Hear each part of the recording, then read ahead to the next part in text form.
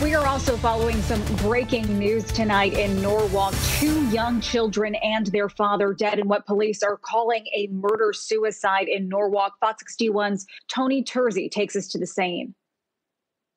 Norwalk police say they received a 911 call this morning at about 7:30, and that resulted in Elizabeth Street being blocked off.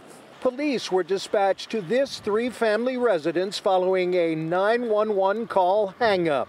When they arrived on scene, they were met by two individuals in the street who were reporting some type of incident in the garage. And inside the detached garage, a startling discovery. 27-year-old Yimi Mankata, his 5-year-old daughter Giselle, and 4-year-old son Jesus, all found dead. However, preliminarily, it appears to be an isolated incident and there is no danger to the public. Police said this afternoon it's being investigated as a family violence murder-suicide.